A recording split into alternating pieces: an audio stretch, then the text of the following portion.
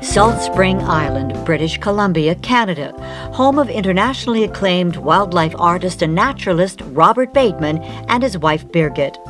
Before he became world famous, Bateman inspired hundreds of high school art students in Burlington, Ontario, including me.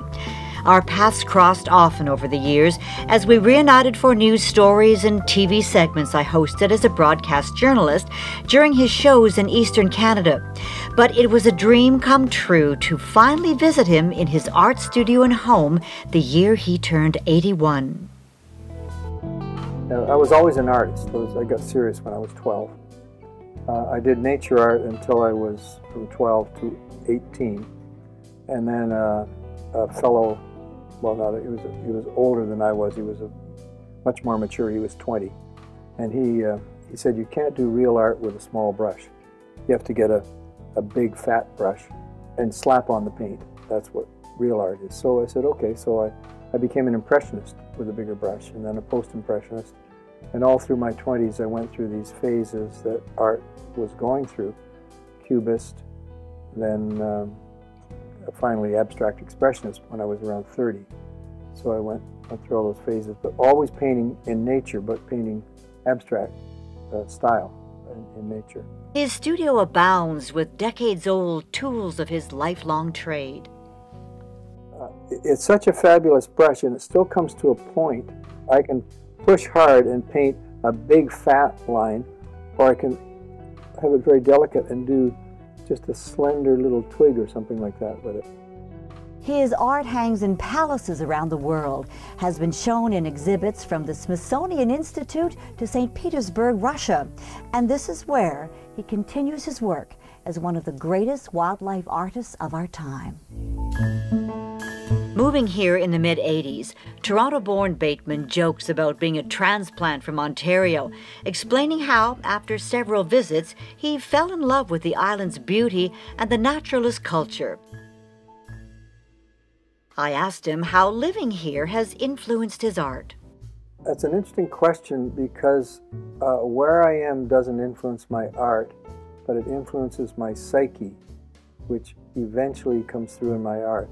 It's interesting that the first few years I was on Saltspring Island painting Ontario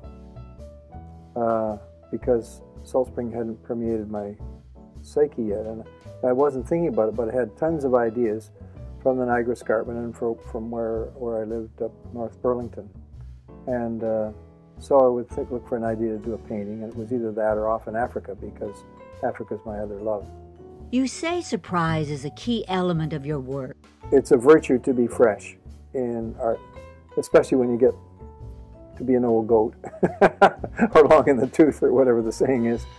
I think that often artists get a successful formula, so they just start copying themselves and cranking out. I call them pot boilers, and they may be very beautifully done pot boilers, but they're just cranked out over and over again. Well, that's the end of creativity, because you're only copying yourself and going over the same, replowing the same furrow. And there's nothing wrong with that. That's perfectly respectable. I imagine Stradivarius, when he made his violins, cranked out these absolute masterpieces. And so I'm not saying that's evil or wrong or in any way bad, but to me, creativity involves freshness and new ideas and surprises. When you flip through one of my books, you're never sure what's on the next page. It might be a moose, it might be some immature swans, it might be an Indian canoe or a tree frog. You're not sure. And most artists, you pretty well know what's on the next page. Jackson Pollock, it's going to be dribbles. With Tom Thompson, it would be Algonquin Park in the fall or early spring or winter, not in the summer, etc. Fairly predictable. And that's okay. But I like being, I guess, having surprises and freshness. Quite a few of my paintings are not, I guess you could say they're not nice. And I think that's a virtue too. I don't think all art should be nice and sweet and pretty and decorative. I mean, that's fine, but it's boring. Some of the most important art in the world, like the crucifixion scenes and Picasso's Guernica, are not very nice. But they kind of get you. And I don't, basically, I'd say 95% of my work is the joys and beauties of nature. But some of them are thought-provoking and kind of tough, like the one I did of Kibera, the slums in Nairobi, sometimes called A City. Did an aerial view of that, and the one of the drift net with the dead white Pacific dolphin and Laysan albatross caught in the drift net, etc., etc. That's kind of, to me, like a crucifixion scene. It's a sacrifice these lives have made. But it's real. Yeah, that's right, and it's reality that we have to pay attention to, and not always say, you know, hear no evil, see no evil, speak no evil. All of my paintings are, they're not my enemy, they're my opponents while I'm working on them. I like them when I first start. In fact, I like them best before I start. Then they look okay, they have promise, and I'm working fairly loose brush strokes. So then I develop them a bit more, and I start not liking them. There's something wrong with it, but I don't know what it is. And that's a horrible feeling. If I knew what it was, I'd fix it, but I don't like it, and I don't know why. So I put it to one side and start a new one to cheer me up, and then I'm very happy and I like it. And then it goes bad. And by the fifth one, by the time it's looking really terrible, the first one doesn't look quite as bad as the fifth one. So I then go back to the first one, and so I leapfrog along doing these different paintings. And I come into the studio every morning and I kind of glower at them, you know, and I try all different things. I've got a Buddhist prayer gong over there. I try everything I can to send out prayers or whatever that's going to help the muse come down from Mount Olympus to touch me with her inspiration. And sometimes, I mean, I'm talking on the phone because I can talk on the phone with my left hand and paint with my right hand. And this Zen-like thing comes through, and not verbally, but my brain goes, aha, I think that's going to work. I'm not sure, but I think it will work. So I'm always correcting and evolving and changing and trying to improve. This particular moose is about the 5th attempt. How do you know when it's done? If I run out of my checklist, I've got a running checklist in my brain as to things I still need doing. And I have a mirror over there that I stand and look at it in the mirror. Often things occur to me that I didn't notice looking straight on. And then other people, you know, if my mother had a problem, was not seeing the painting right, then it's not my mother's problem, it's my problem. I did a painting for Princess Grace one time, which Birgit and I presented to her in the Palace in Monaco. It was just one of the thrills of a lifetime. And it's looking into water. The foreground is rhododendrons, because I knew she liked flowers. And the bird in it is a golden-crowned kinglet. And the rhododendron is reflected in the water. Well, my mother thought the water was sky. She liked the painting, but in her comments, it seemed to be sky. Well, it's not sky, it's water. But I can't blame my mother, I blame myself, because I don't have clarity in the way it goes. And so I put it was pretty simple in this case, just put a little circular ripple. And that couldn't be sky. It broke up the little reflection and so I solved it that way. There's no doubt that this is the home of not one, but 2 artists. Well, remember when I married Robert Bateman, he was just an art teacher, just like me. We were 2 normal art teachers. I should say normal, maybe we weren't normal, but anyway. Who happened to fall in love? Who happened to fall in love. And art being our commonality, the thing we love, nature being the other one, it really was a perfect fit. And the fact that we could work so well together really was very, very lucky for us. I never felt the need to have my own shows. I always did art, but I think because being part of his, that was enough. You know, I didn't really want to stand in front of anything and say, this is my show. And through time, it was only because of meeting the writer, Peter Matheson, and he said he wanted to use my photographs, that I realized I should really have a few more credentials than simply being a photographer who does her own thing. People have said to me that I have an unusual eye. I wouldn't have thought that myself, but that's what they say.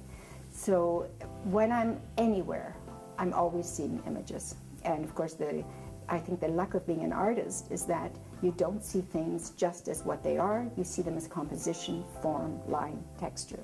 So I'm always photographing everywhere I go.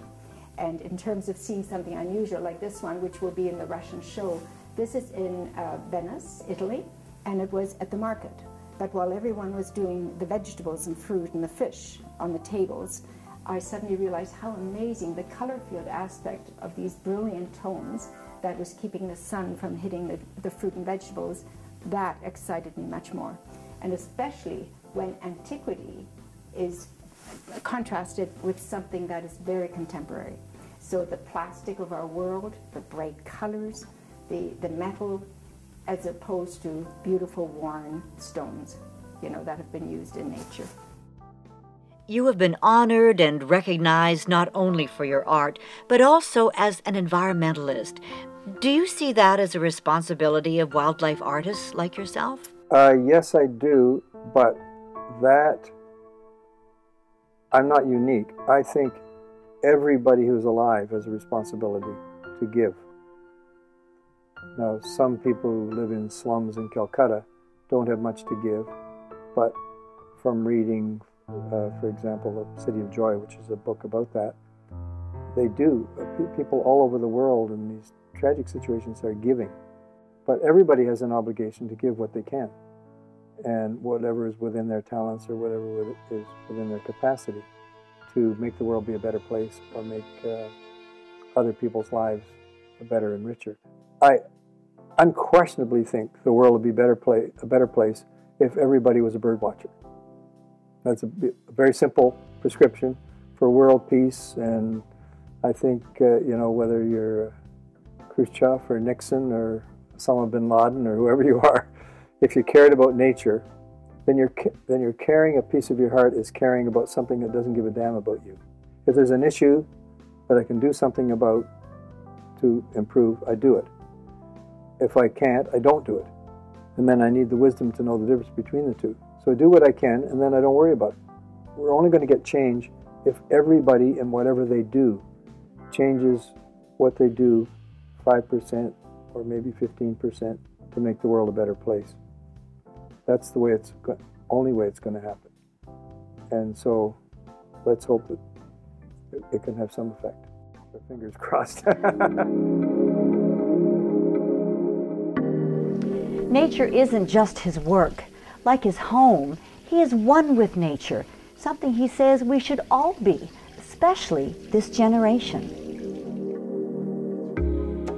That dedication to the environment led to a partnership with Royal Roads University in Victoria, where the Bateman Centre is home to the Canadian Centre for Environmental Education.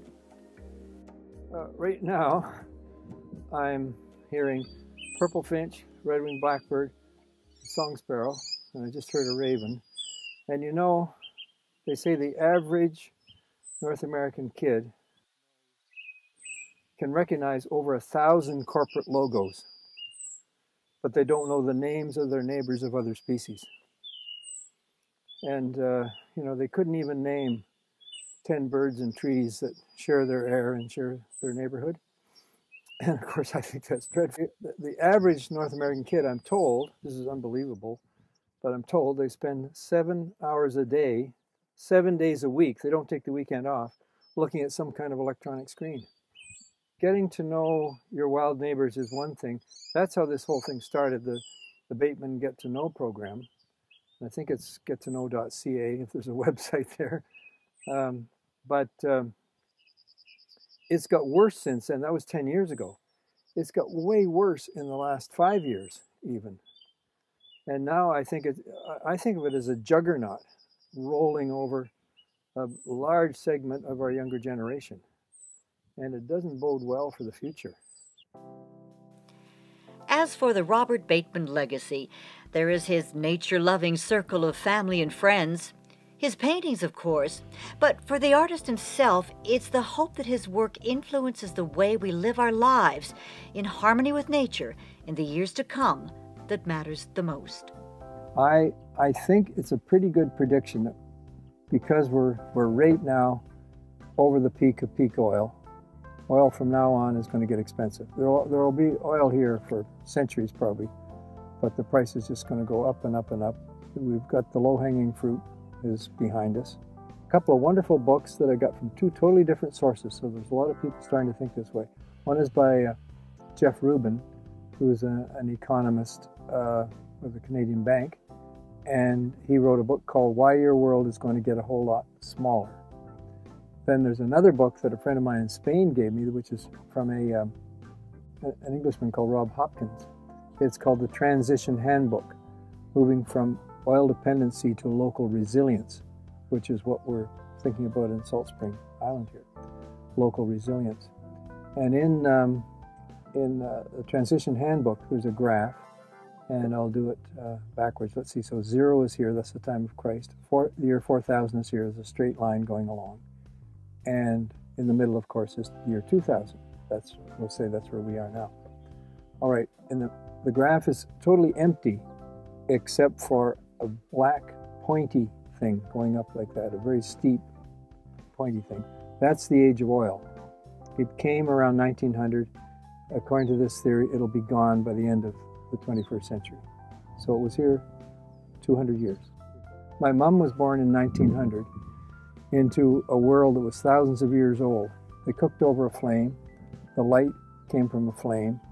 No electricity, of course. Of course, they had no telephone and so on. She grew up in an upper middle class family in Spring Hill, Nova Scotia. It was horse and sleigh or horse and wagon, and by sail. That's how you got from place to place in the ocean. And that went back thousands of years. And my same mother saw a man walk on the moon. So incredible things happened once the age of oil got going. We're now here.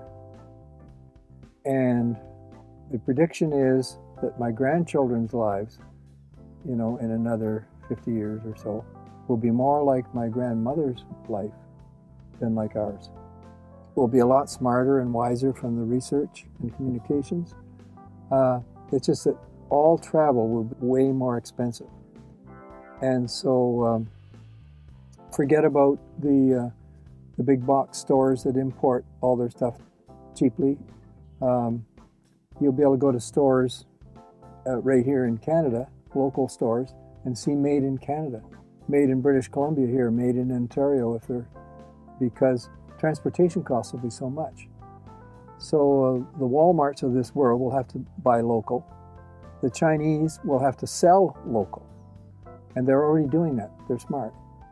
But it also will mean more jobs, more manufacturing locally. Farmland will be local. If you want to have strawberries in the wintertime, you can have strawberries in the wintertime as long as you pay $500 a box, because transportation costs will be very, very high. But we can enjoy strawberries like my grandmother did, during season and in preserves. And so there'll be a greater sense of community, a greater sense of family cohesion, much less traveling all over the place and getting away from it all type of thing.